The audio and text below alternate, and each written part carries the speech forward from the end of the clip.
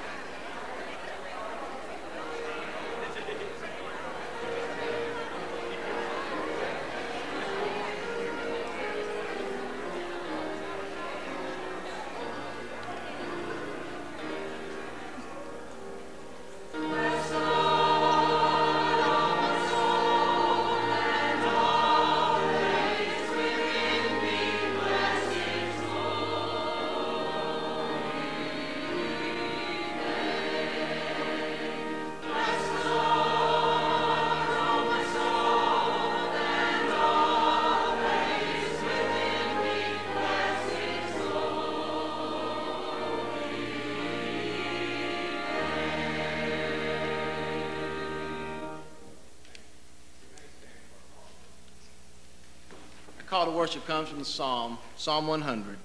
Shout for joy to the Lord, all the earth. Worship the Lord with gladness. Come before him with joyful songs. Know that the Lord is God. It is he who made us, and we are his. We are his people, the sheep of his pasture. Enter his gates with thanksgiving, and his courts with praise. Give thanks to him and praise his name. For the Lord is good, and his love endures forever. His faithfulness continues through all generations. Let's remain standing and praise the Lord by singing our opening hymn. Hymn 392, Stir Your Church, O God and Father. Turn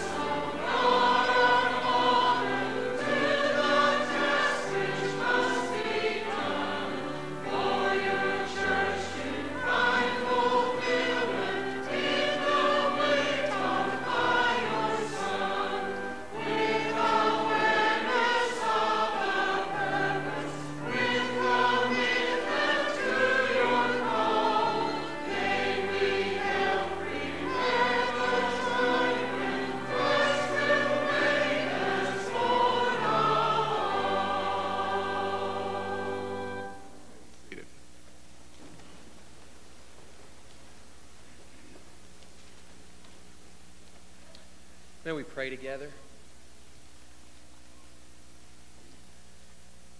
God, what a good and wondrous God you are. We thank you for our mothers that gave birth to us and gave us life throughout our years of growing up, for our grandmothers and all of those women who have been a part of nurturing us physically and spiritually and helping us to grow up in our faith.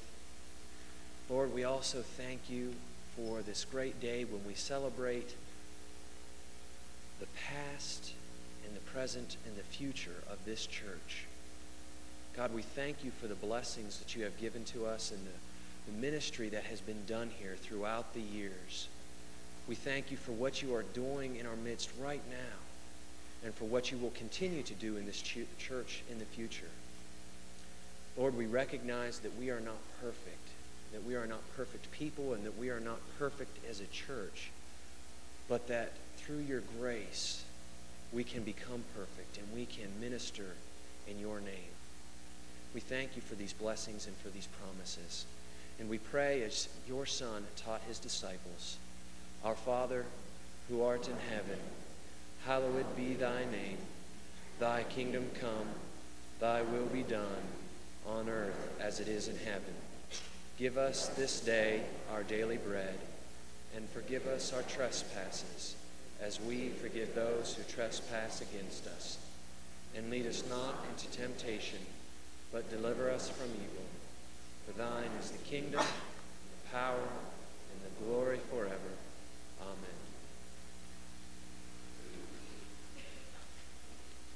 We enter into a time this morning during our worship service when we're going to have some special recognitions and also some reflection on our past and our present and looking to our future. I've asked a couple of our church leaders to come and share with you a little bit of our past and also the process that's brought us to this point. And so I'm going to ask Gene and Sarah if they'll come now and share with you some of the history of our church and of this project that we have completed.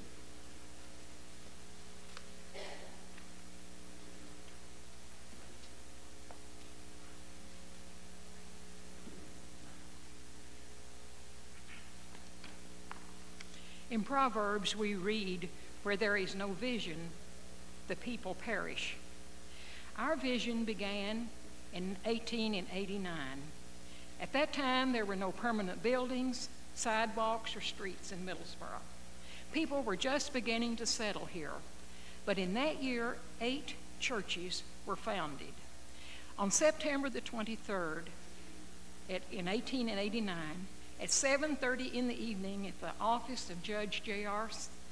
Sampson, 11 people, men and women, met for the purpose of organizing First Baptist Church. Of those 11 people who attended, 10 became charter members. The next month, a contract was signed for a new wooden building to be built down on the corner of 20th Street and Chester Avenue. It's where Schneider's restaurant is now. And it was completed in March of 1890 and cost $920. The first addition to the original building was a baptistry, constructed in November of that year, and electric lights were installed at the same time, and 1 month later, in December, a coal furnace was purchased. In 1908, an annex was added to this wooden building, and that was the place where the men's Baraka class met. It began in that year. Other building improvements in 1908 included a new roof, carpet, wallpaper, refinishing the pews, and enlarging the choir space. A committee was appointed in 1912 to investigate the possibility or the feasibility of purchasing a lot for a new building. After 2 months, the committee reported back that they had found a lot. And it's this one where we are today, on 23rd and Cumberland. The lot was purchased on March the 5th, 1913. An architect was employed the next year to draft plans for the new church building, and the deacons were appointed as the building committee. Dr. Roddy was chairman or was pastor of the church at that time, and he is the one who designed this beautiful sanctuary where we are today. Dr. Roddy preached the dedication service on March the 17th, 1917. But before that sermon, there was a march from the old church on Chester Avenue into this building. 3 of our people who are here today were in that march, and I'm going to ask that they stand at this time. Lucille Adams, Elsie Elliott, and Olive Crockett. While they're standing, is there anyone else?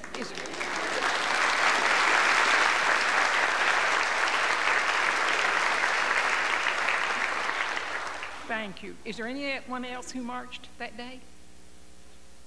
Thank you. Now, the building was completed in 1917, and it was paid for in full in 1920. Other additions have been made to the church. The first educational building, which consists of today's TEL Chapel and the gym, was completed in 1929. The new educational building was finished in 1965. Our church has gone through a lot of stages of renovation. In this sanctuary, many changes have been made. The first one that we know of was that a heater was added to the baptistry in 1924. In 1949, there was major renovation. The pulpit was enlarged, and the baptistry was raised up to where it is today. Before that time, the choir was up there, and the baptistry was down low. New pulpit furniture was purchased at that time, too. And then in 1966, there was another major renovation. At this time, new carpet and pews were purchased. Money from the church building fund was used to provide new lighting for the sanctuary. And the sanctuary was air-conditioned in 1968. Reversible pew cushions were added in 1977. A new public address system was installed in 1986. On February the 11th, 1987, our pastor, Bill Daniel, appointed members of the Long-Term Planning Committee and charged them with the responsibility to study the needs of the church and the community and to present goals and plans of actions to meet these needs. Some of the goals of the long-range planning were to improve the TV ministry, renovate the men's restroom, retire the roof loan, paint the exterior of the church, purchase a computer for the church office, replace the church van, renovate the Langford room, improve parking, renovate the music suite, purchase pew Bibles, and to replace the sanctuary carpet. These objectives have all been met and completed ahead of schedule and without us having to borrow any money to do it. Those who served on this committee spent many hours in study, research, and planning. Today, we express our deepest gratitude for their hard work. And as I call your name, if you are here, would you please stand? Pat Welch was chairperson of the committee. Deborah Watson, secretary. Barbara Presley was the typist. Other members of the committee, Harry Ho, Kyle Lynch, John McFadgen, Charles Nagel, Steve Reams, Cher Turner, and Troy Welch. Thank you.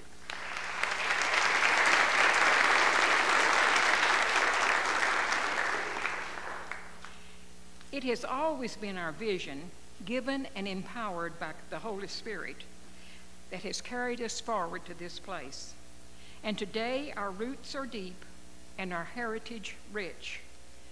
And so now we turn boldly to seek God's will, to discover the new vision He has for us and for our church.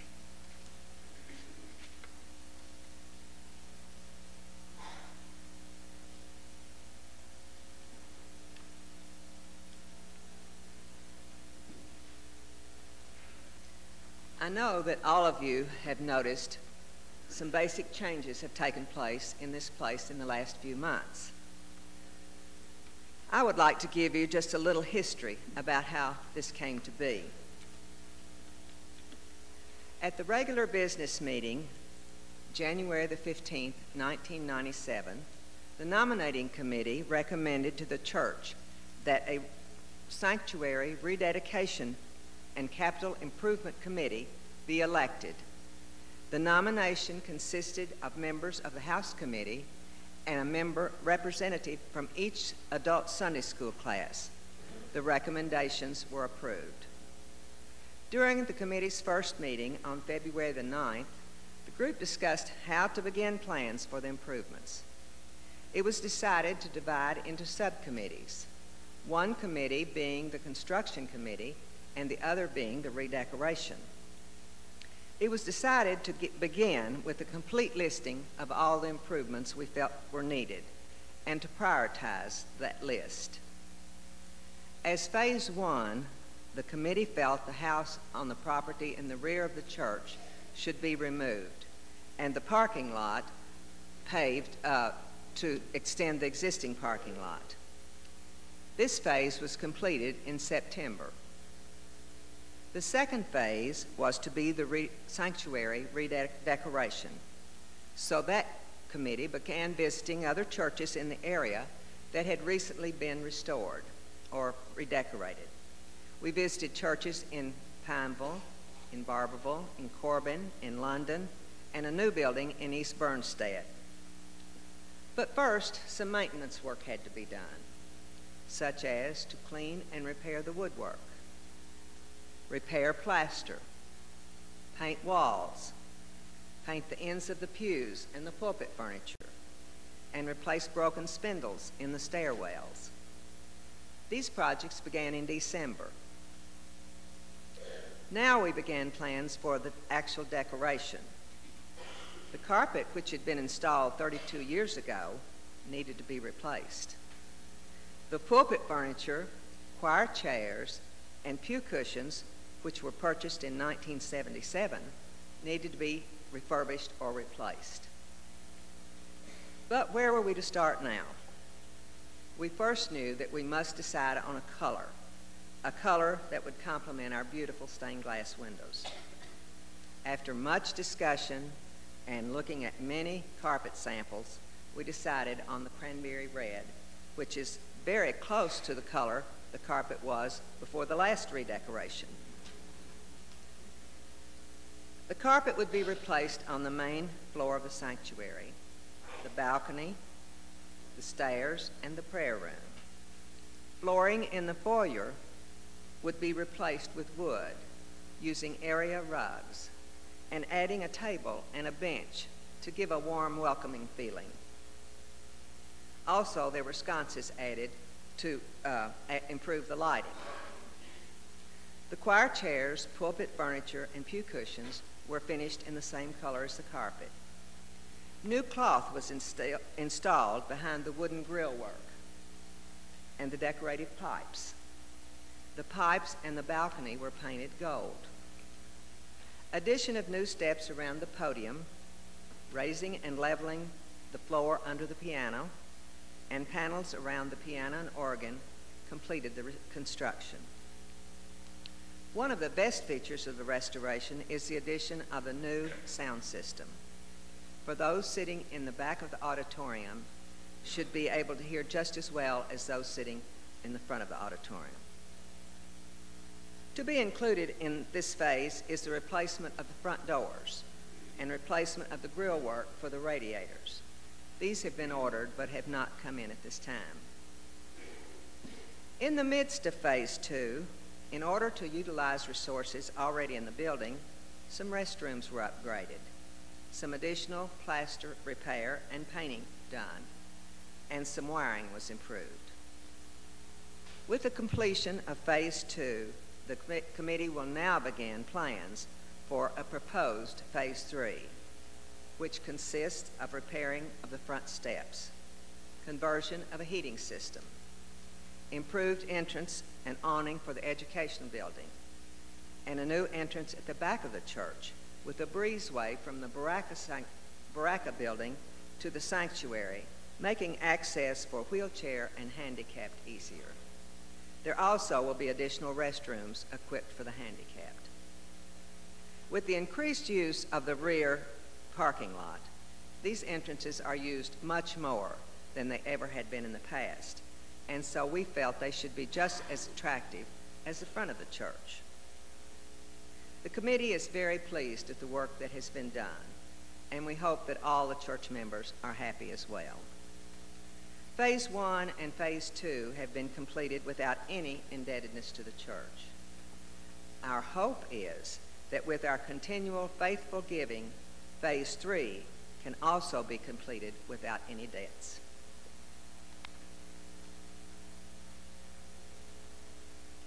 Thank you, Sarah.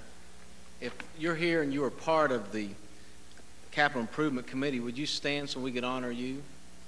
All those who are part of the Capital Improvement and Redecoration Committee, would you stand? See those around you. We appreciate the hard work that they have also done.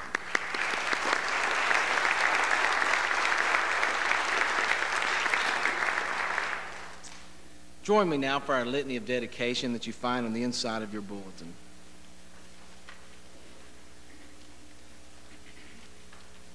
Oh God, we come this day with thankful hearts. We bring to you the result of our prayers, plans, and labors.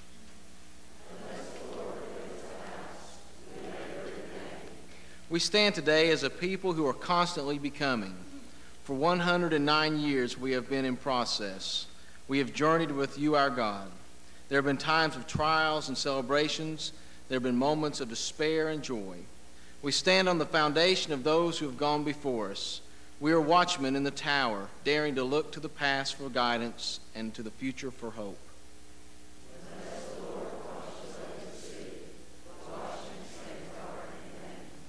We today rededicate this beautiful building to God.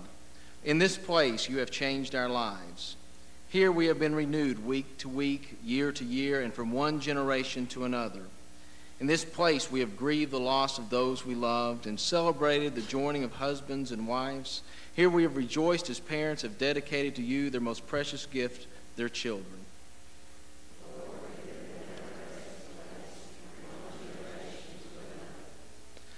Lord our God, this is your sanctuary and not ours. This is holy ground because here is where we worship you. We ask you to bless this place and your church which gathers here. May this place continue to be a place where God's Spirit is encountered and God's voice is heard. Let's pray together. Our eternal God, although we are a small piece of your kingdom, although your kingdom reaches around this world and covers all that we know and understand, we still, Lord, know that we are your people and that you care for us and you care for what we do in your name. And today, Lord, we dedicate this place where we worship.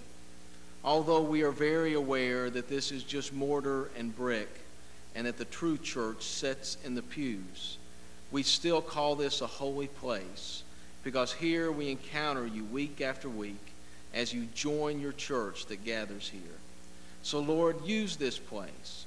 Let us not become prideful, but let it become our tool for worship and ministry in this community. And may it be a place where people look to and say, that is where God's people gather. In Jesus' name, amen.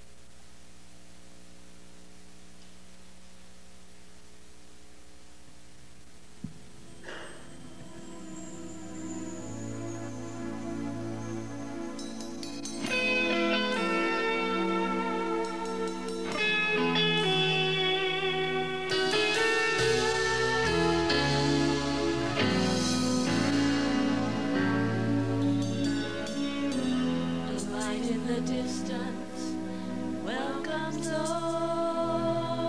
wayfaring souls come this far. Heart grows tired, faith grows cold, wandering down the winding road. Just simply knock, the door will open. There is a house that mercy built. There is a place where brokenness is healed. There is a voice saying, peace be still. There is a house that mercy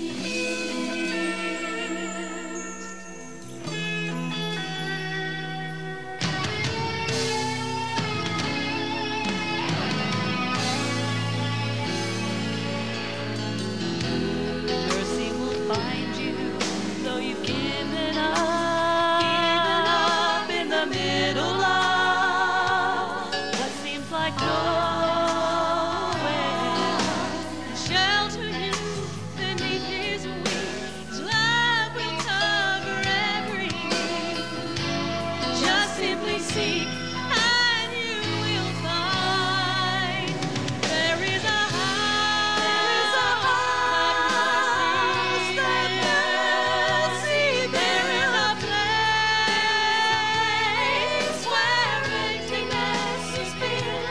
There is a voice saying, peace be still. There is a house that mercy built. There is a house that mercy built with blood and tears. We've nothing left to fear. We live in grace here in the safe embrace of God, the mercy of God.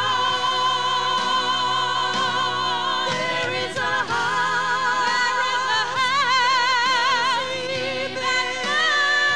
mercy built. There is a place where grace has been revealed. There is a voice saying, peace be still. There is a house that mercy built. Rest in the heart. Rest in the peace. Rest in the peace. There is a house that mercy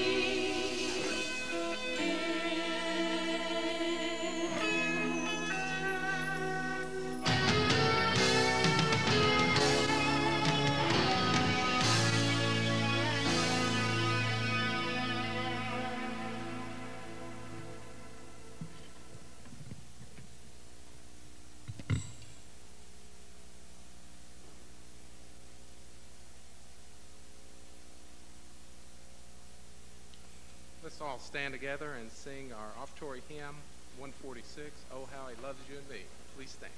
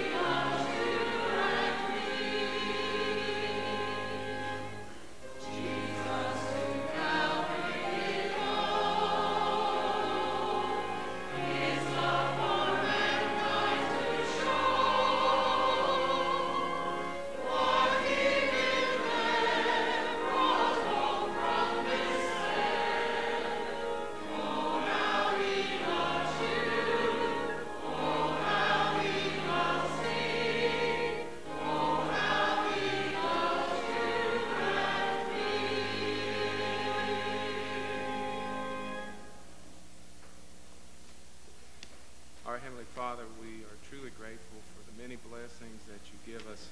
We thank you for the health and strength to assemble here today and worship you, where we can be encouraged by the fellowship with fellow Christians. We ask that as we enter this time where we give our offerings to you, that we're reminded of the great sacrifice that you gave to us, and that we will commit ourselves to you with our service, our love, and we ask that you'll help us become lights to our community, that other people, when they see us, will know the love of God. We ask these things in Christ's name. Amen.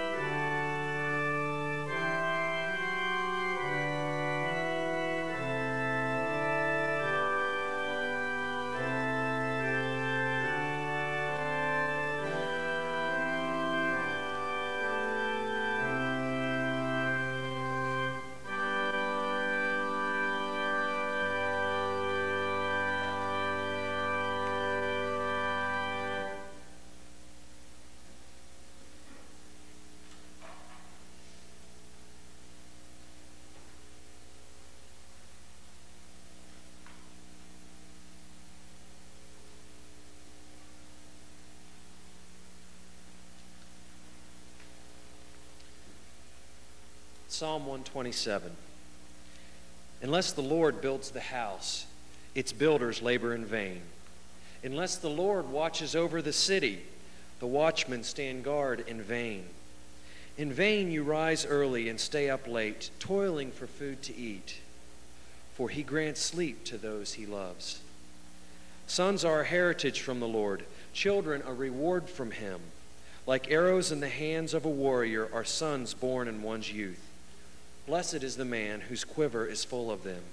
They will not be put to shame when they contend with their enemies in the gate.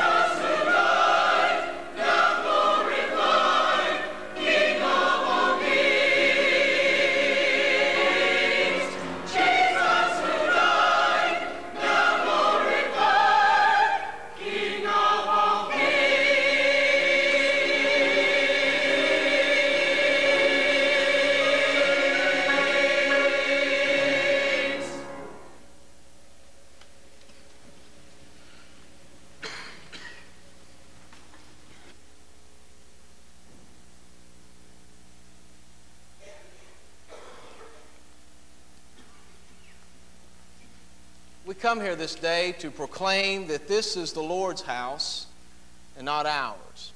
It's an act of submission and it's an act of faith.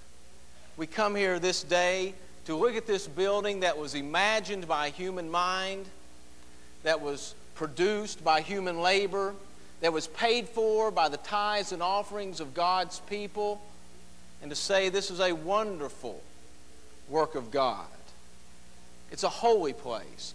It's not a holy place because we can lock God in these, well, there's really not 4 walls, there's about 10 of them, but lock Him in all of these walls. But it's holy because its construction and its maintenance and everything that is done here is done because we come to this place to worship God. It's really a sanctuary. It's a sanctified place. It's our rocks piled on top of each other. They're a little more beautiful than rocks on top of each other on the bank of the Jordan after the Israelites had crossed over, or on top of Mount Horeb where they worshiped in the high altars and places. Our rocks piled on top of each other may look a little nicer, but it's still just an altar, a place where we come and we meet God. And so we come this day to consider what this place means to First Baptist Church. I know that this is not the church. We are very aware that the church is flesh and blood. It's you and it's me and those who gather in this place. But let's be honest. It's hard for us not to hear the word church and think of these big white columns out front, or these pipes to my right and left, or the pews in which you sit, or the ornate woodwork. It reminds us of where we meet and where we gather. We are the church. We are reminded in this beautiful place as we think about this building that we stand on the shoulders of others who've gone before us. Every time I hear the history of this church recounted, I'm amazed that I can be a part of something that big. And those who went before us were people with grand vision. Those individuals who decided to build this sanctuary were people who decided when we're going to do something for God, we're going to do it right. They were not satisfied with just having any old meeting house to worship the Lord. And so they imagined and constructed this incredible building as a way of saying God is important in our lives. Can you imagine at that time the sacrifices that were made in family budgets to give and build this sanctuary? In our history, it says that this was the most imposing building anywhere in southeast Kentucky. And I will tell you that I've been to many of the towns where churches are in southeast Kentucky, and I am a little biased, but I still think it's the most imposing building in southeast Kentucky. It's unique. When our committee went and looked at all those other churches, we said, gosh, those are beautiful places, but we came back and looked at this place and we said, we have a lot more to work with.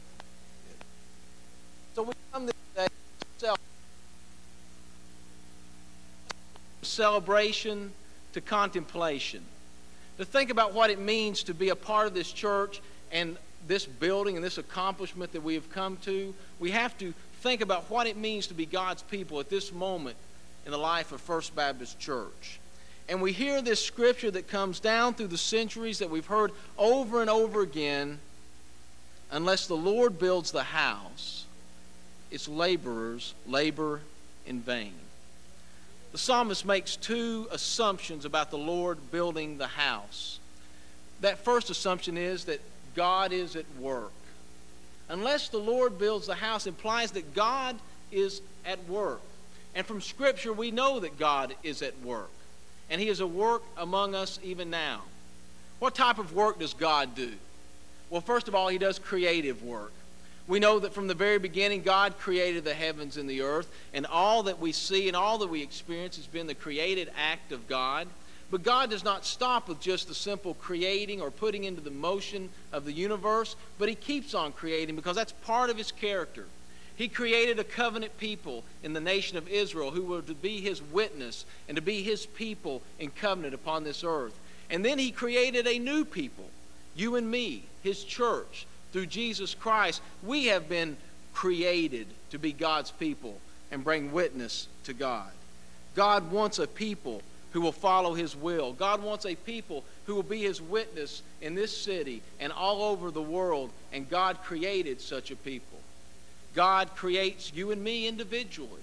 The Scripture attests that we are knitted together in our mother's womb. God does the work of redemption, that through Jesus Christ, God has redeemed you and me. He's bought us back from our sin. God is at work in reconciliation. He's continually reconciling the world to himself. God is continually at work maturing his people. That is, God wants us to become all that we can be, and he brings good out of our bad situations, and we mature as his people. The New Testament is full of references to God's work. Jesus said in John 5, "My Father is always at work, even unto this day, and I too am working." Paul described you and me as God's workmanship, created for good works in Christ. We are God's workmanship. God is working in our midst. And what I find for our church in the midst of these scriptures is this one wonderful truth, that God is not through with First Baptist Church. We come to this wonderful day of accomplishment that has come 109 years, and in this particular project, over almost a decade in making. And we come to this place and we attest this is a wonderful accomplishment, but this is not the end. I know some of you get frustrated with me. I know some of you wish that I could just enjoy the ride and relax a little bit. But it's hard for me to do that for several reasons, but let me give you one good one. One good one is because when I come on Sunday morning and I look out and I see all of your faces, I see the great possibilities of God. I still believe, like I did 5 years ago, that this church can be more than just another church on a corner in a city. That we have the gifts and the blessings to be something unique and wonderful in the name of God. And so I can't just relax and enjoy the ride. For the Scripture tells us that God's continually at work. Unless the Lord builds the house is the assumption that we're not done yet. We're on a process. We're on a journey together, and God's continually working with us. And we work alongside God. That's the second assumption that the psalmist makes. He says, unless the Lord builds the house, God is at work, and we are dependent upon God. The word unless implies dependence. And the psalmist gives us 3 activities that men and women participate in that become vain unless the Lord is at the center of them. Look at them just a moment. Unless the Lord builds the house, you labor in vain. Now that word house can mean many things. It can mean your home, your structural home that you live in. It can mean your family. That is, the Lord builds your family. It can mean the Lord's temple or the Lord's house, and we would interpret that for us today as the church. Now think about that for a moment. Those 3 items of our lives. Our home represents really our largest investment. It represents what we do with our money. It represents how we understand wealth and God's blessing in our life. And the Scripture says, unless the Lord builds the house, that is, unless God's at the center of what you do with financial blessing and with your resources, then what you do is in vain. Our families are our most precious relationships. We want healthy families and strong families, spouses who love each other, children who are brought up in the faith, parents who model Christ. And here today on Mother's Day, as we remember our mothers and our fathers who have given us the model of faith, we can affirm that this Scripture is true. Unless the Lord builds the home, the house, then we labor in vain.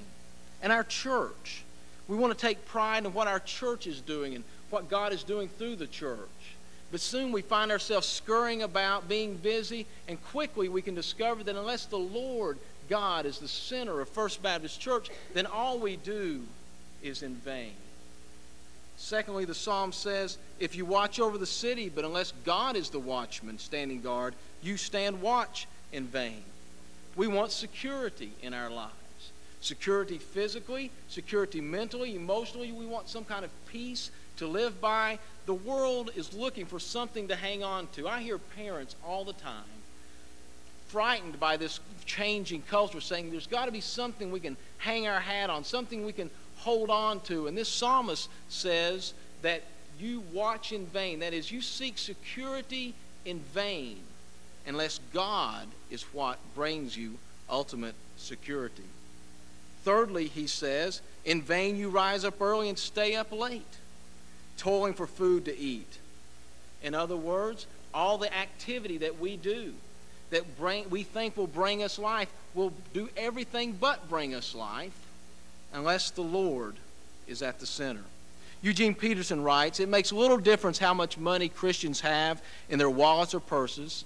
It makes little difference how our culture values and rewards our work unless the Lord builds the house. For our work neither creates life nor righteousness unless the Lord builds the house. What this psalmist wants us to understand is the simple activities of having a home, of having a family, of participating in the church.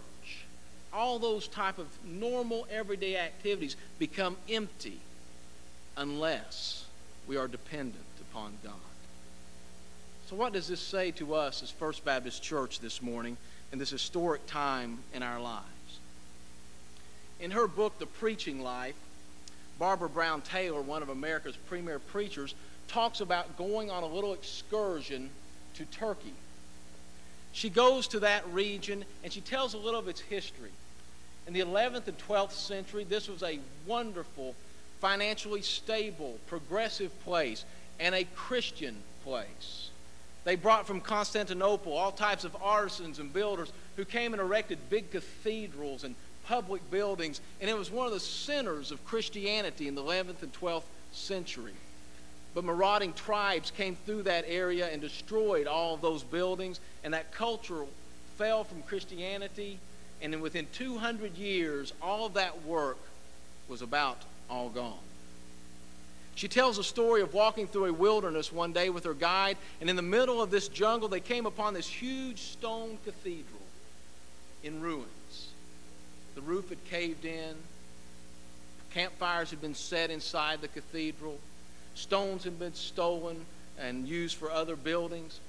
And she said as they walked into the ruins of that cathedral, they looked around and they could still see shadows of carvings of biblical scenes on the wall. And she writes this: it's one thing to talk about the post-Christian era, and it's quite another to walk around in the midst of it.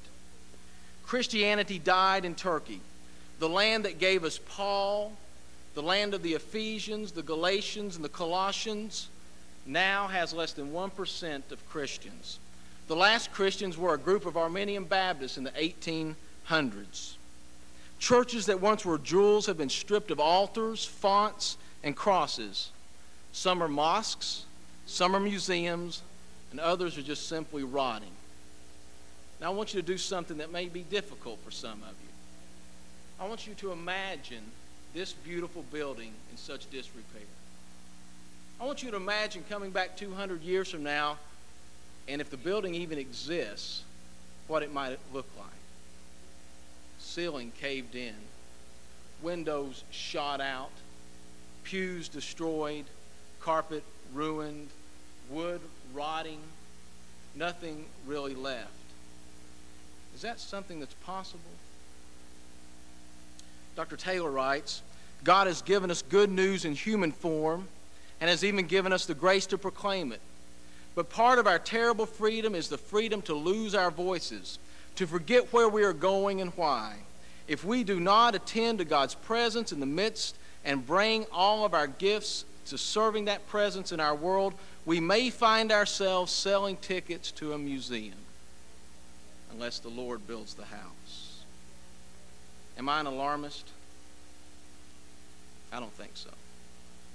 I know too many congregations. I keep up with them. I know where they're at. I know these cities and these pastors who are struggling, where once vibrant churches came and worshiped. Just a decade ago, I heard of a church that I actually talked to about being their pastor, but I was too young for them, they said. They had about 200 or 300 people. I noticed they were running an ad the other day looking for a pastor again. A friend of mine told me they're down to 80 or 90, thinking about merging with another congregation. It just doesn't take very long. One decade of not attending to what God wants us to do can leave us in disrepair. Would it not be a shame that 200 years from now, people in Middlesboro were going, over there on 23rd Street, that's where First Baptist used to be and used to meet. Nancy Ammerman, a Baptist sociologist, wrote an article this week in the Western Recorder about some gathering of information of churches in 1992, and they studied them. And she said, unless churches are willing to change and look at their ministry, then in 20 years, 70% of the churches they have studied will not exist. That's a frightening comment. So why do I push us as a congregation? Why do I refuse for us to be content? I will tell you real plainly. Because first of all, I respect those who've gone before us. And I love those babies in the nursery. And I am unwilling as your pastor to let this church decline ever again if I have anything to do with it. So here we are in this beautiful place on this historic day, and I'm asking you to do something more than you really came prepared to do. To do more than rededicate this sanctuary. I'm asking you this morning to rededicate the church. You, me. For in us, in human body, in our temple, this is the temple of God. It dwells within us. So I ask you today, this time, as we've already rededicated this beautiful work and sanctuary, will you as the church also rededicate yourself? That 109 years from now, another pastor can stand in this pulpit and say, what they did back at the turn of the century meant that we can now continue to be God's people. It begins with your step of faith. For unless the Lord builds the house, let's pray.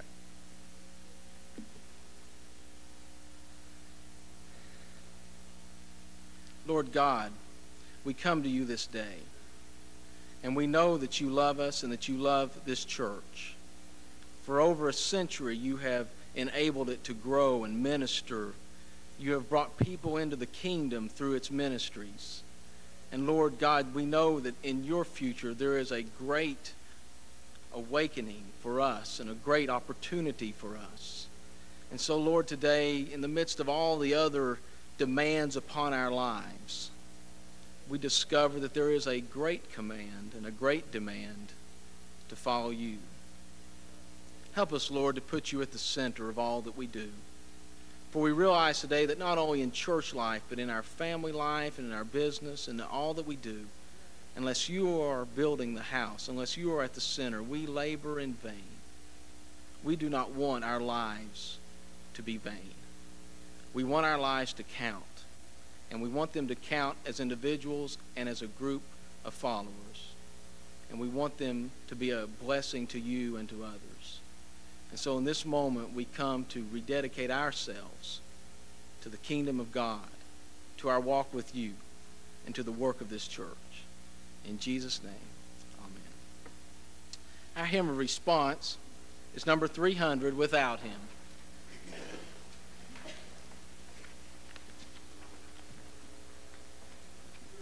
Here this morning, you've never accepted Christ. I ask you to put him first in your life. Maybe you're here with your mother and she's been praying for you for years upon years. What a wonderful Mother's Day present to come forward and say, I want to follow Christ. Others are here today and you're a part of this church, and you may want to come and say, I want to be a part of rededicating my life to serve God in this place so that we can continue to move forward as a people. If you choose to do that, I'll be at the front as you come. Others today may want to say, this is where I want to be. I want to be a part of this place that has stood for Christ for over a century and that wants to continue to serve him in the next century. If that's your decision, we open our arms to you and our doors to you. I'll be at the front as you come. Let's stand and sing.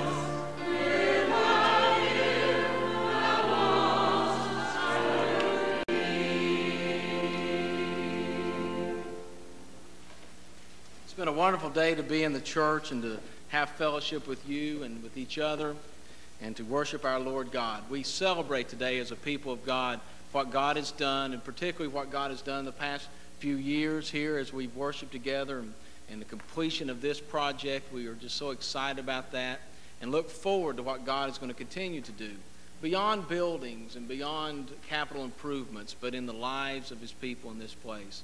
And so I appreciate those who've come forward and said publicly, we love this place, we love this church, and we want to continue to serve him here. I know many feel that in their heart today. So as we leave here, let's commit ourselves during our benediction. Let's pray together. Lord God, as we leave this place, we have been renewed. We have been challenged to follow you. And so as we leave this place and we become the real church scattered in this city, may people know of your love because of the love that we show. May they know of the gospel of good news because we proclaim it and we live it. May this community know that this place houses God's people who seek to serve him with all of their heart. In Jesus' name we pray. Amen.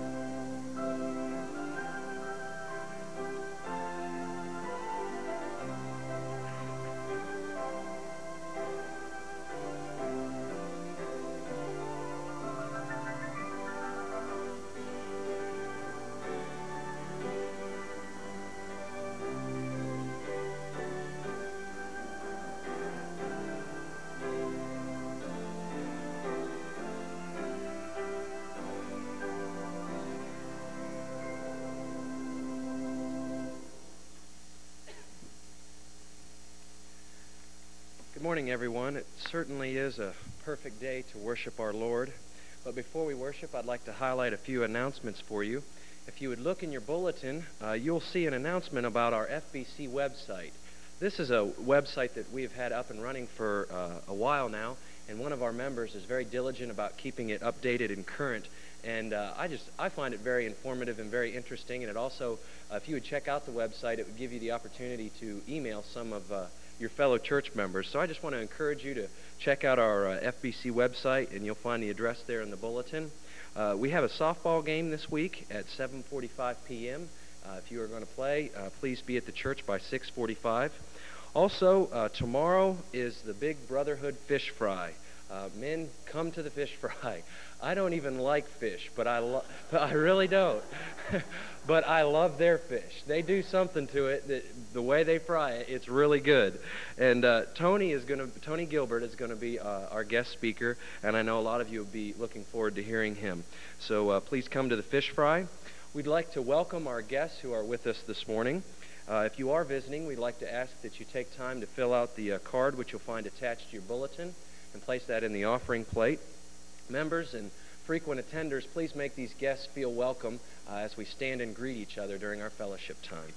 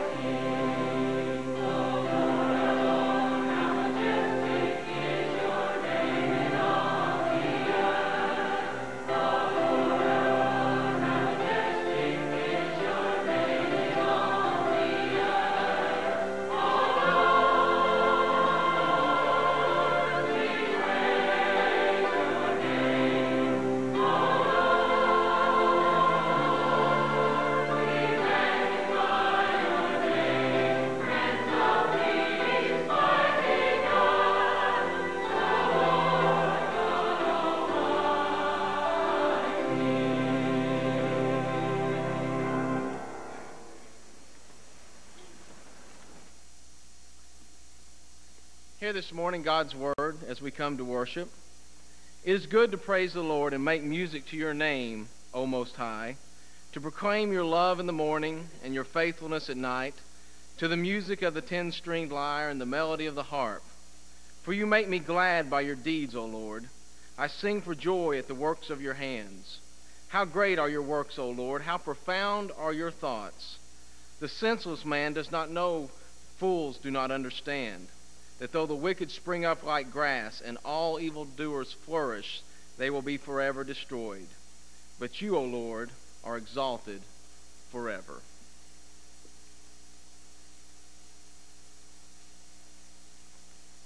Let's stand together and sing our hymn of praise. We have come into this house, number 361.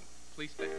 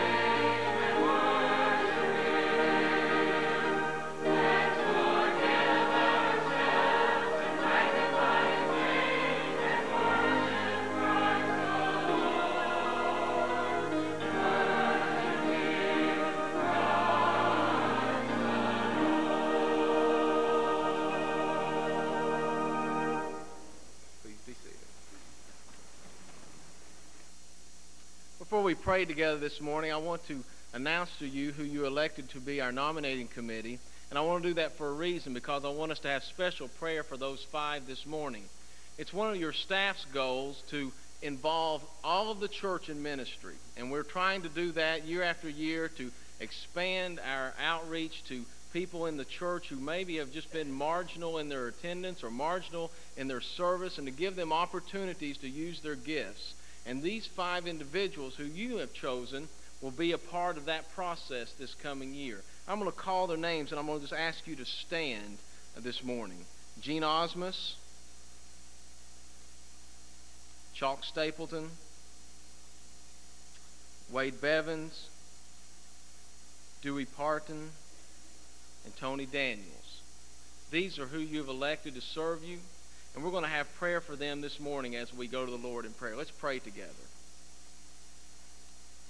God, we come to you this day with grateful hearts for what you're doing in our midst, how you've called us to be your people, how you've gifted us individually, and have brought us into this fellowship to glorify your name. Lord, today we pray for these 5 whom the church has called from themselves to serve you in a special way. We pray that you would give them wisdom as they go about the task of matching ministries and gifts in this church. We pray for those in our church who have gifts that are unused, and we pray that this year would be the time that they would make commitment to use their gifts and abilities to glorify you, to strengthen this fellowship. We pray for those who are using their gifts and who are tired, and Lord, who find themselves dejected. And we pray today that you might give them a new strength. May they rise up as eagles even this day and find strength in your spirit, and today renew themselves in their commitment to serving you. We thank you, Lord, because you have called us to serve you. We are not worthy of that calling, but by your grace alone, you have called us to this task, to minister to people, to share the gospel, to strengthen your church. And so, Lord, as we approach this new year, we pray, Lord, that you will help us to all come together with our gifts and use them for your glory. And we pray in unison the prayer you taught your disciples to pray. Our Father, who art in heaven, hallowed be thy name. Thy kingdom come, thy will be done, on earth as it is in heaven. And give us this day our daily bread. And forgive us our trespasses as we forgive those who trespass against us. And lead us not to temptation, but deliver us from evil. For thine is the kingdom, and the power, and the glory forever. Amen.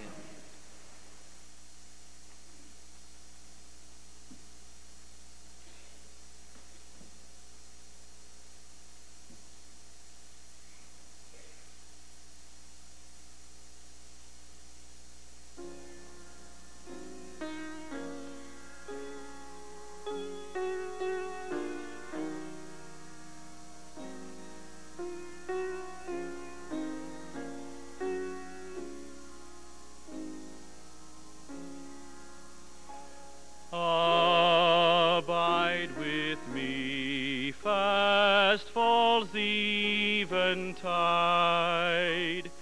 The darkness deepens, Lord, with me abide.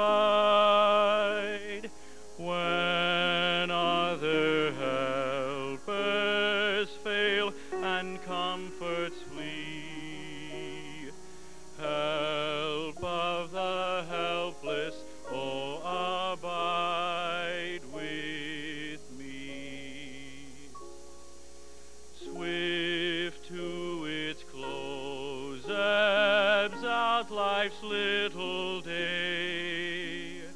Earth's joys grow dim, its glories pass away.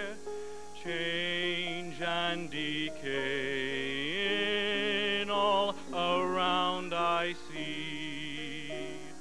O thou who changest not, abide with me. I need thy presence every passing hour. What but thy grace can foil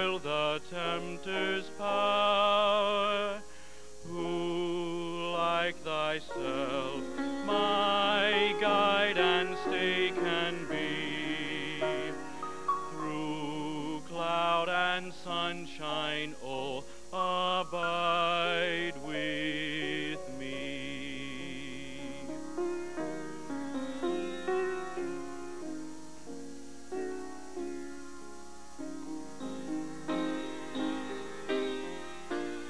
Hold thou thy cross before my closing eyes, shine through the gloom and point me to the skies.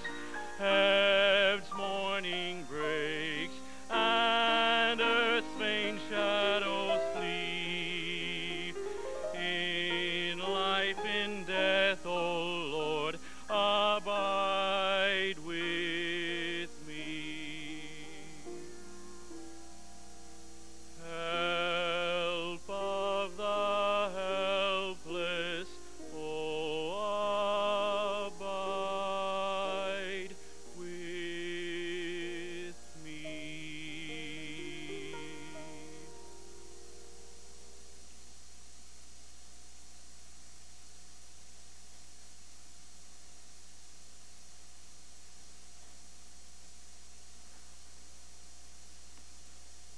Our scripture reading this morning comes from 2 Corinthians chapter 13, verse 11, and I'm reading from the New International Version. Finally, brothers, goodbye. Aim for perfection. Listen to my appeal. Be of one mind, live in peace, and the God of love and peace will be with you.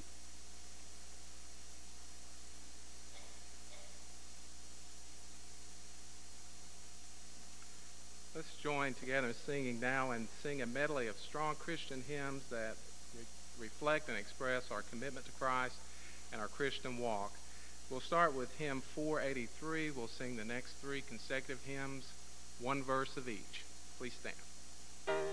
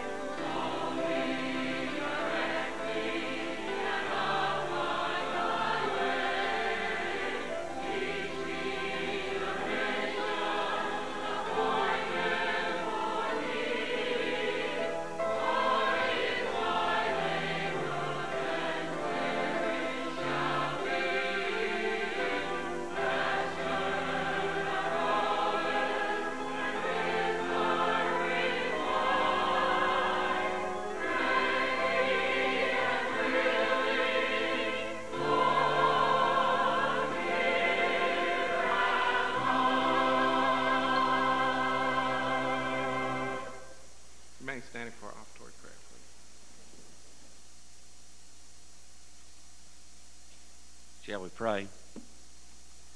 Lord, we call upon you for many things, but sometimes we're not thankful for the ones we receive.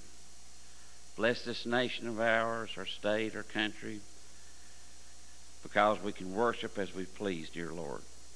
Bless these tithes and offerings that you're about to receive. In your blessed name we pray. Amen.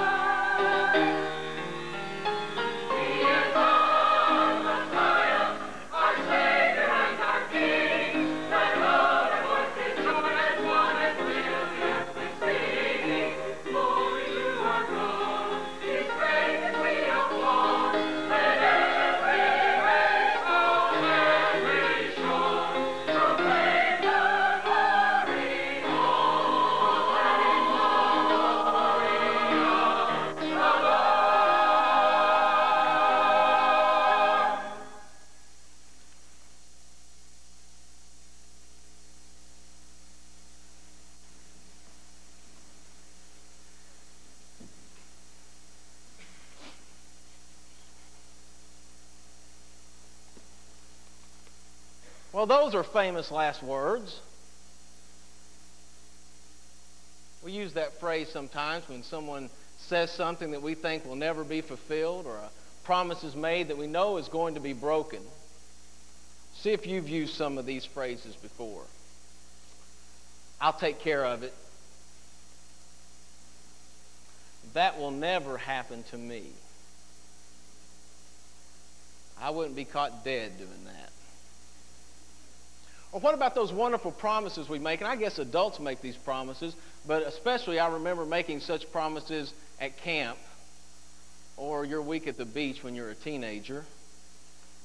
I'll never forget you. I'll write. Let me write that in. I'll give you a call. I'll love you forever. I'll be back. Sadly, we do that in the church. How many times have you said this, and it's a famous last word? I'll be praying for you. Never really intending to pray for that person. What about famous last words from politics? Well, there's the one that transcends all decades, and that is, I'll stand up for the little man. Or there's the 80s version, read my lips, no new taxes. In the 70s we had, I am not a crook. And of course the 40s gave us Dewey wins. We should have some older people that remember that one now. All the younger ones, Jack had no idea what that was about when I told him that in the office. We can all think of phrases like that. Famous last words that were unfulfilled. But we can also think of famous last words that have great meaning and purpose. Words from the cross like, it is finished. Or Jesus' words from the ascension. Go ye therefore and make disciples and baptize them in the name of the Father and the Son and the Holy Spirit, and teach them to observe all things that I have commanded you. The Apostle Paul had a lot of famous last words. When he wrote to the churches to whom he ministered to and to whom he had founded, he left them with words at the end of his letters that seemed to bring everything back to focus on the things that they needed to deal with and how they could grow as Christians. And we find such words in 2 Corinthians 13:11. Aim for perfection. Listen to my appeal. Be of one mind and live in peace. Famous last words that are good words. Good words to the church at Corinth and good words to First Baptist Church Middlesboro. Good words to you and me as individuals. They're good words because they speak of growing spiritually. They speak of becoming complete in Christ. Paul begins this verse with brothers, finally brothers, farewell, or finally brothers, goodbye. But a better translation for such a verse is simply this. Now these things remain. Now these things remain. Paul had said, after all I've taught you, after all I've written to you, there are still some things in your life that remain incomplete. Still some places in your relationship with Christ that need to grow. You still have a way to go. These things remain. And when I think about us as a church and us as individuals, I think that we can hear that word this morning. These things remain. There are parts of our lives that are undone. Week after week we come and we hear God's word from the pulpit or in Sunday school classes. For years upon years we've come and we've learned what it means to be a Christian. And yet when we look at our lives, we realize there are still some things that are undone. And Paul lists 3 of those. 3 things that if we'll give ourselves to, we can grow spiritually as individuals and as a church. Let's look at them for just a moment. First, Paul says, aim for perfection. My translation, have intentional discipleship. Intentional discipleship. One of the great problems with the church at Corinth is that in the church of Corinth, they had converted many Gentiles to Christianity. And when the Gentile looked at choosing between Judaism and Christianity, many times they chose Christianity. And here is why. Judaism was saying, here is a group of laws and codes that you must keep if you're going to be a fine Jew. And Christians were talking about freedom in Christ. And so the Gentiles saw that as something that was pleasing to them, and they chose freedom in Christ. But they misunderstood that freedom. They thought freedom in Christ meant that they could continue with the same lifestyle after they accepted Christ as they had lived before they accepted Christ. And because of that, there was a great libertine movement in the church at Corinth. They saw no relation between their faith and work, faith and family, faith and ethics, faith and business. Their life was the same after Christ as it was before Christ. We find some examples of that in Paul's letters to the church at Corinth. One in particular comes at 1 Corinthians 5th chapter, where he talks about this sexual immorality that's in the church. And in the church at Corinth, there was a man, and Paul says there was a man doing something that the pagans would not even do. That would not even occur in a pagan culture. He had his father's wife. And so Paul was saying to the church at Corinth, not only are there people in your church who are Christians, and they are doing things that non-Christians are doing, but even worse than that, there are some in your church who are doing things that the pagans would not even do. They would look down upon it. But the church was unwilling to offend this brother, and so they were letting him go on in his sin, afraid to approach him in reconciliation and love and say, God has a better plan for your life. Not only were they not willing to do that, but they were boasting of their tolerance of the situation. And so Paul says to them, aim for perfection. On other occasions, there were lawsuits between brothers and sisters in Christ. They were not treating each other like Christ had taught them to treat one another. And so the lesson we learn is simple, that there were those within the church at Corinth who acted immoral and even more immoral than those outside the church. I wish I could tell you today that in the 20th century and the 21st century to come, church, we've learned our lesson. But the reality is that we still struggle with being different after Christ than we were before Christ. There's some alarming statistics that come from the Barna polling agency, that's a Christian polling agency. It tells us some things like this. With teenagers, it tells us that if you're a Christian, profess to be a Christian as a teenager, there seems to be no relationship between that and premarital sexual activity. You cannot tell the non-Christian from the Christian when you talk about being sexually active before marriage. In college students, those who profess Christ, they seem to cheat on tests just as much as the non-Christian cheats on tests. And we know that that's rampant in the academic world today. And as adult Christians, we know that there are those of us who struggle to say that we're no different than we were before Christ. In fact, sometimes we're even worse. Adult Christians quickly discover that there are instances where they are involved with such things as sexual immorality, drunkenness, marriage infidelity. Business ethics is a big problem in Christian life. What's missing? How come you and I who profess Christianity and profess Christ are sometimes no different than those who reject Christ? I think it's this first admonition from Paul. Intentional discipleship. Aim for perfection. Aim means be intentional about what you do when it comes to your faith. What would you think of a hunter who went out into the woods and said, I never really take aim in anything. I just get out there, shut my eyes, and shoot up in the air and hope I hit something? Well, obviously we'd say, I don't want to go hunting with this individual. Or what about an NBA professional who has a great shot percentage, and you say, how do you make all those shots? He says, I don't know, I just shut my eyes and sling the thing towards the basket. We'd say, you're ridiculous. That's crazy. And yet as Christians, we live like that. Most Christians do not pray every day. Most Christians do not read the Bible every day. Most Christians cannot be found in God's house for worship on Sunday. And then we wonder why we lack the power to be different than we were before we came to Christ. Paul says, aim at perfection. And we shy away from that word perfection because that's our big excuse. Look, I'm only human. I can't be perfect. And yet Jesus said we're to be perfect even as our Heavenly Father is perfect. And Paul says, aim for perfection. The word doesn't mean to be without sin because we cannot be without sin. The word means to be complete, fulfilled, doing what God has created you to do. One translator says, work your way onwards toward completion. So the question comes, how are you and I in the matter of aiming for perfection? As we look at our lives, are we farther from Christ, or are we growing closer to Christ? Some of us think we can stay status quo, but really I've never seen a Christian who can do that. They're either growing in Christ-likeness or they're falling away from Christ. And Paul says to the church at Corinth and to you and me, aim for perfection. Be intentional in your discipleship. That is, place yourself in a situation where you can grow in Christ.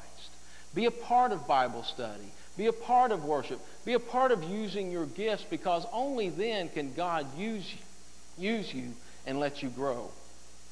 Secondly, Paul says, listen to my appeal. Listen to my words. To be spiritually mature as a Christian and as a church, we need to be willing to be open to teaching. The Corinth church was bombarded with all types of teaching. False prophets and good-meaning leaders. They had several pastors that had divided them because one wanted one pastor's teaching and one wanted another. And Paul says to them, you listen to my appeal. That is, as Christians, we've got to come to a place, and this is a very basic thing, to being willing to learn and to grow. The Apostle Paul said to the church at Corinth that many of them had become arrogant and prideful in their faith. In other words, they got to the point and they said, I have nothing else to learn. How many times do we arrive at such a place in our faith? We have to be willing to be open to teaching from the pulpit, to be open from teaching from good Bible leaders in Sunday school, to be open to being taught by one another, to be taught by our children or by our youth and what they can teach us, and by our senior adults, to all of us come together and learn from one another. I got a great quote over the internet from one of our church members this week about listening and learning and growing. It's a quote from Galileo, and he said, I do not feel obliged to believe that the same God who has endowed us with sense, reason, and intellect has intended us to forgo their use. Simply put, we should be always about learning. God has given us great gifts and skills to listen to each other and to learn from one another. Paul's second admonition is listen, grow, be willing to be taught. Thirdly, Paul says, be of one mind and live in peace. That does not mean that we're all supposed to think the same, but it means we're supposed to have harmony toward the same aim and purpose. I will tell you quickly that as a church, we will not be effective unless there's harmony. You can have gifted leaders, gifted lay people, great programs, fantastic facilities, but if you lack harmony in a church, you will not be effective in reaching Christ. Now, the church at Corinth was divided along many lines. Two I've already mentioned. They were divided between libertines and those who were strict in moral code and Jewish law. There were those on one side that says to be a Christian, you've got to do this, this, this, and this, and if you fall away from it, you're not a Christian. On this side, there were those who said, you don't have to do anything to be a Christian. Just believe in Christ and you can go on living as you want to. And we have those in our society who give us the same message. There are those in our society today, especially in American culture, who says if you don't vote for this person, believe this way, interpret this scripture like I tell you, you are not Christian. And then there's others who say, live life like you want it. You don't have to worry about reading the Bible. You don't even have to worry about interpreting scripture. Just be free. And there's division. There was division between the Corinthians concerning pastoral loyalty. Some wanted to follow Apollos and his teachings. Some wanted to follow Paul and his teachings. And there are churches today who are splitting because of pastor loyalty. When I was in Nyota, we had several people come into the church and a lot of growth in that little church, and it was hard to absorb that many new people when you only start out with 70 or 80. And one older deacon came to me and said, Pastor, I want to tell you something. Now, we love you, but we're church people. We're not pastor people. And I looked him in the eye and I said, I'll tell you what. You help me make every one of those new members church people, because I don't want any pastor people. The church at Corinth was divided because they wanted a loyalty toward a pastor. They had forgotten whom they were serving. And there are those in our church who've never returned to church because a pastor left. We need to remember where our loyalty really lies. There was division because of worship. Now listen if this doesn't hit home. Their division included things like disagreement concerning the Lord's Supper, the role of women in the church, speaking in tongues during worship. And they were divided over worship style. I've told you before, and I'll tell you again, the most volatile issue in the church today is worship style. Churches are splitting all over America, not because of theology, but because of worship style. One group wants to sing choruses and be free. Another group wants to sing hymns and tells the other group they don't know anything about being reverent. And the other group says, but you don't know anything about expressing yourself and feeling the Holy Spirit. And the other one says, give me the good old-time religion. I don't want anything to do with that new stuff. And I'll tell you something, First Baptist Middlesboro, this will be the hardest thing we deal with in the next 10 years. We're blessed to have a person like Todd Spangler who knows how to blend worship. But if we're going to be a church for every generation and for this whole city and community, we have got to learn how to worship together and how to blend worship. It's essential if we're going to make it. The church at Corinth was also divided about some serious matters. Theological debate. Some doubted the resurrection of the dead. And that's a serious theological matter. And they were divided at that point. So when we look at the church at Corinth, we find all the issues that divide us today. We find the result of politics in the church, a struggle for power within the church and following certain leaders. We find the struggle of cultural issues such as worship and women's role in ministry. And we find theological debate. And we quickly discover that Paul was saying to a church that was so divided, be of one mind and live in peace. Now, be of one mind does not mean everybody think the same and look the same. Christ does not produce mass-produced Christians. The Scripture is full of people who are so different that God used in different ways. We're not supposed to think the same and have all the same gifts, but we are supposed to have the same aim and purpose. I've asked Todd to help illustrate this last point this morning. Todd, will you help me? I would do it myself, but it'd be a real mess. Some people think that what it means to be the church is for everyone to be in unison, everyone to think alike and have the same theology, have the same gifts, everyone just be exactly alike. If that was the case, this is the sound that the world would hear from our church.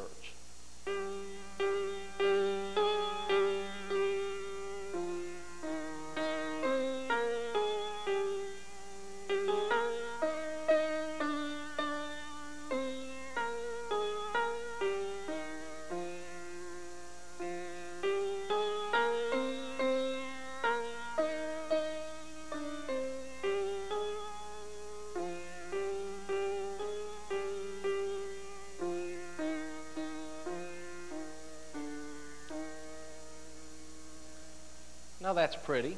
That's a discernible message. Everyone would be able to know what we're about. But look what could happen if we said, you know what, being in one mind doesn't mean everyone being alike. It means we all bring our gifts and we come together and we work together to bring a glorious melody to our community.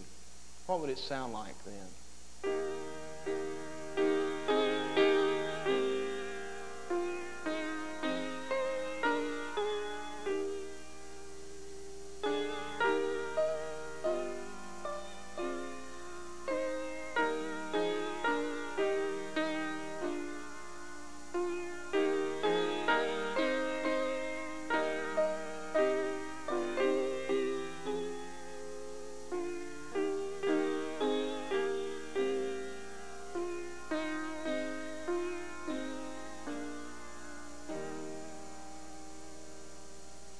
That's pretty.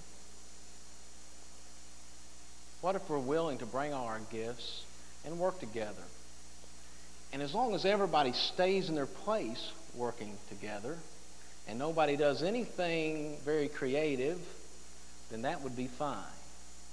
But what if we grew up spiritually enough to aim for perfection, to be willing to grow, and to realize that there's something we're a part of that's greater than ourselves, and we're willing to allow God to use individuals and wonderful gifts to have the freedom to express themselves in Christ and to share Christ with others as they have been gifted?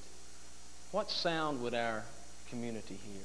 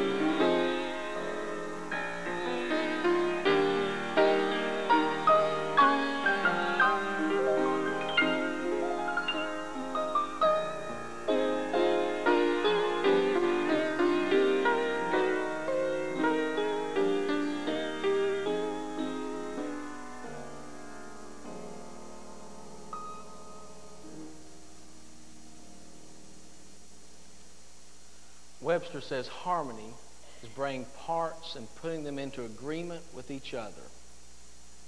In the church, that means to come and discover that you are a part of something much greater than yourself.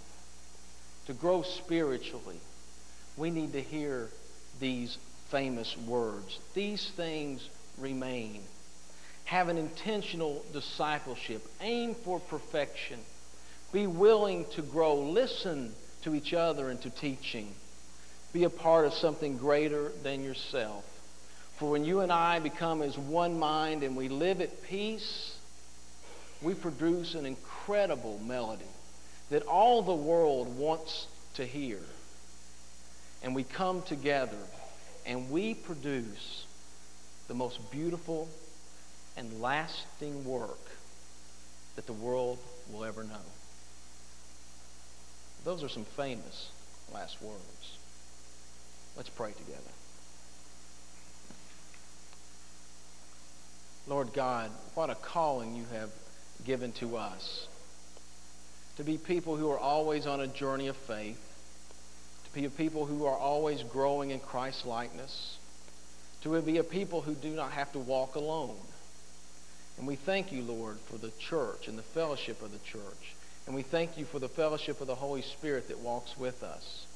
And I pray today that as individuals and as a church, we might begin again the process of growing, maturing, becoming holy, becoming Christ-like.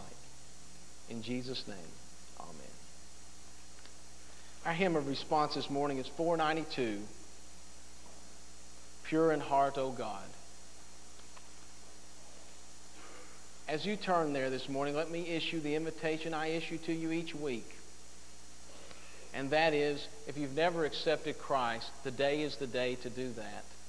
To begin this journey we've been talking about. To make that movement to become Christ-like. And let Christ change you by forgiving you of your sins and giving you a new life. Others who are here today, maybe where you're at or maybe publicly, you want to say, I want to aim for perfection. I want to be more intentional about my faith. Today, you make that recommitment. Still others say, what I need is a fellowship for me to use my gifts. I want to be a part of that beautiful sound that comes from this congregation.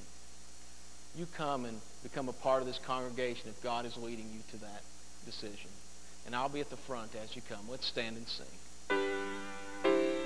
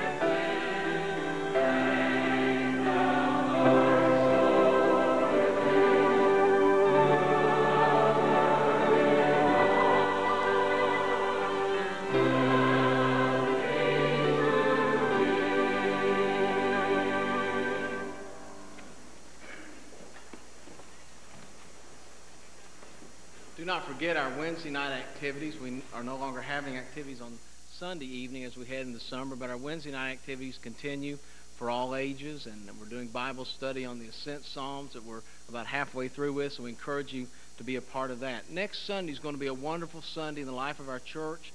It is our annual graduate day, and we have several who are graduating from high school. We're going to honor them and also honor some of our college graduates. Reverend McClellan will be bringing our message, and if you've never heard Jack preach, I'm telling you, you'd probably want to fire me. That's the way I feel about it. He's a great preacher, and you'll enjoy hearing him preach next week. I'm looking forward to being able to sit and listen next week and hear Jack bring the message. So be praying for Jack this week and also for our graduate day.